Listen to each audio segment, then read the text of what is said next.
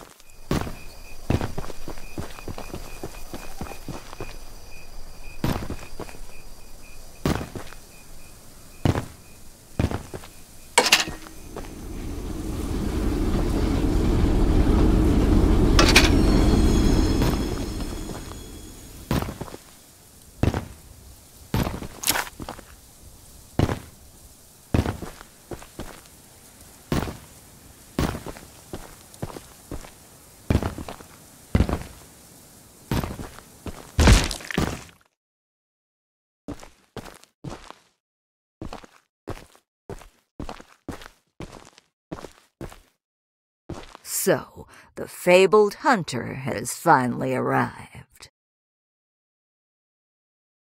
You know, my late husband built a gun to help fight Charles, but Warren's goons stole the barrels and took 'em up to their camp. Bob was such a brave man, much braver than you, I bet. If you take what I have left of the gun and steal back those other parts, you can put it back together to use against Charles. Just do me one favor, will you? If you do end up using it, name it Bob in memory of my honey.